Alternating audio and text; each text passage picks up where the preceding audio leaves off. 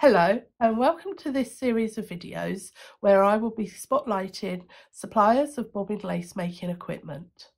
In this video I'm going to be showcasing a bit of a name in bobbin lace stands, and that's Reg Beasant.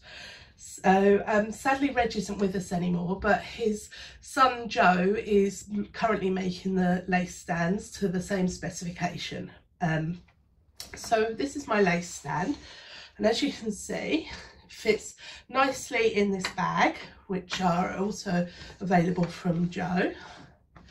And you can see when I take it out of the bag, it has folded up into a really neat shape that will be transportable. So if you're going to lace days, you can take your lace pillow and your lace stand with you, and you won't have to take it already set up.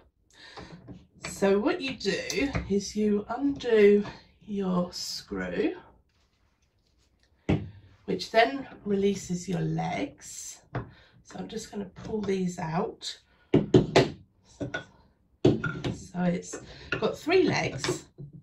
Now this one is made of cherry, but there's quite a variety of different woods that you can choose.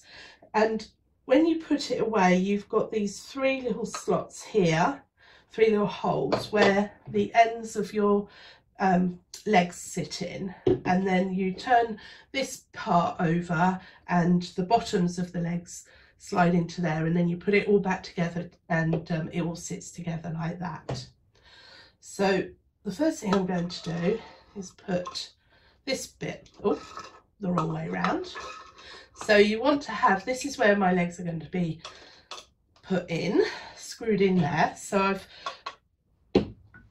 hang on, forgotten one bit here. So you take this bit off and you slide that bit on first, and you've got 2 pegs there which will slot into your 2 holes there. So you put it together like that. It will slide in and sit there. You need to get these holes lined up. That's it.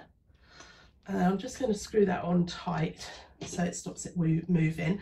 So you then have to screw your legs in. So I'm just going to speed up the film while I do that.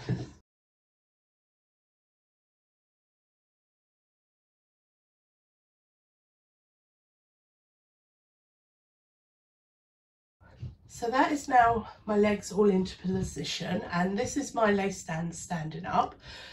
So that's what it looks like. So you can adjust the height of your stand with this bit here, this screw here, and this slides up and down. And the other thing that you can also do, you can also tilt it with this screw here. That will tilt it up and down. And one of the other things, so there are a series of accessories that go with it. So one of the things that I really think is valuable, because in the old days you used to get a ring that you would have to attach to your lace pillow, which would sit on there. However, they have these tables. So let me just put that on, and it's just got a series of pegs here, clips that you just slide it on, tighten up all the clips, and then you can angle this where you want it, and your lace pillow, I have one here,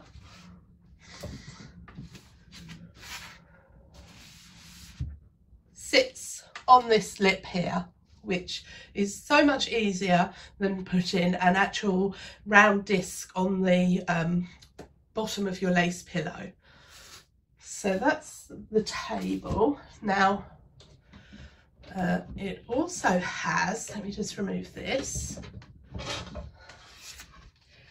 So for anybody who makes Honington lace, it has a Honington cradle. So let me just pull that out. Here we go. So this is your Honington cradle, and as you can see, it has the same clip system as the big table, and you just put it on, put your clips around, and it will hold your Honington pillow. I think you'll agree that this makes a very handy piece of lace making equipment to have, but on top of that it also makes a beautiful piece of furniture that will sit in a corner of a room. So that is a lace bobbin stand made by Reg Beasant.